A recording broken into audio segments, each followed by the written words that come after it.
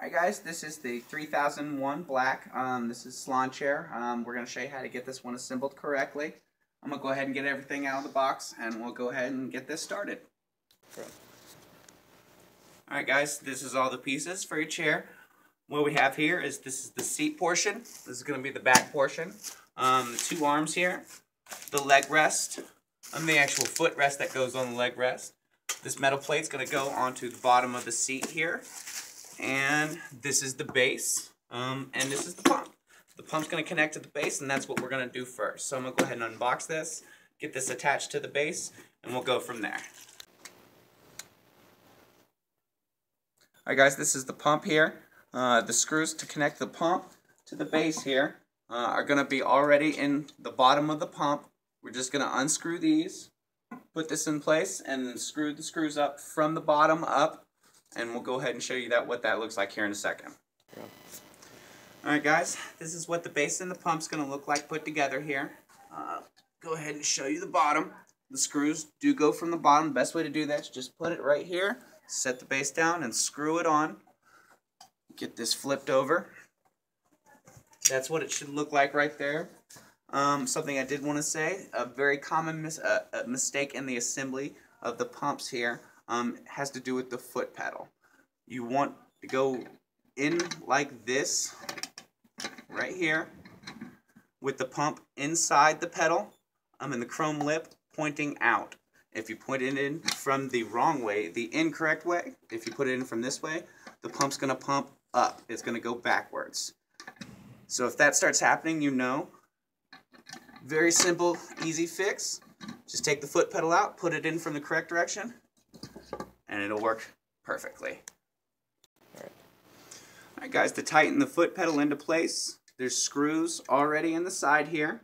They're going to be little inverted screws, and all you do is just put your Allen wrench in here, tighten that down right there,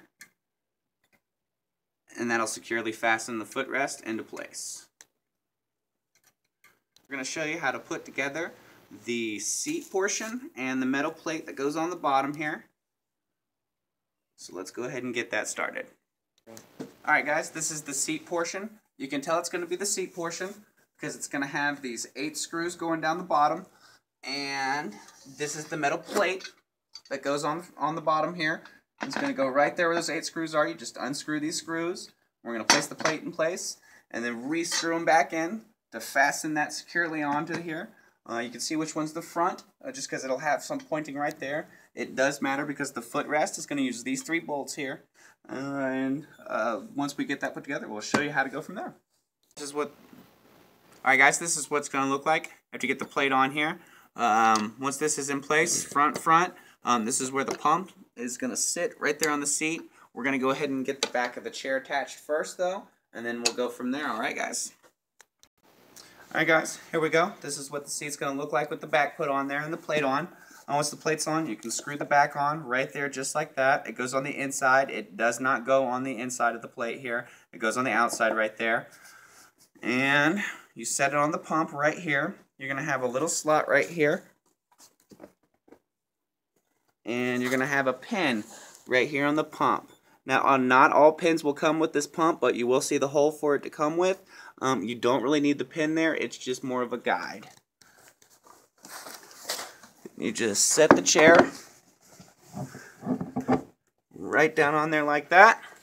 And the pressure right there is going to create a seal. And it's going to keep it on there. There are no actual screws to attach this chair to the pump. Right there, the weight, the pressure is going to keep it on there. Good. Alright guys, to attach the arms, you're going to locate the screws that are already going to come pre-drilled into the back portion and the seat portion on each side. I mean, you see one here and one here. And on the other side, same thing, one here. But kind of like on the bottom, we're just going to unscrew these from the chair. And then we're going to put the arm into place, and then we're going to re-screw them back in. Alright guys, we've got the arms in place now. Like I said, we just unscrewed them. Put the arms in place and then screw the screws back in place. Get the arms secure and fastened there. Alright, in the bag of parts here, you're going to have these little black caps. You can go ahead and put these over here. Covers up those screw holes, make it look all nice and pretty. Alright guys, and last thing we need to do here to get our salon chair up and running is we're going to get this footrest right here connected to the actual footrest piece, and then this is going to go bolted right underneath here where those 3 screws were what I showed you earlier. Alright, we're going to unscrew those, simply screw that into place, then we'll unscrew these bolts and screw these into place on there. We'll show you what that looks like here in a second. Alright guys, when done correctly assembled, this is what you're going to get. And nice, beautiful salon chair here. Pump goes up. Just a little bit of pressure, and it'll go back down here. Sit in once or twice, it'll really seal that onto the pump, the base in the pump, and you got yourself a nice salon chair here.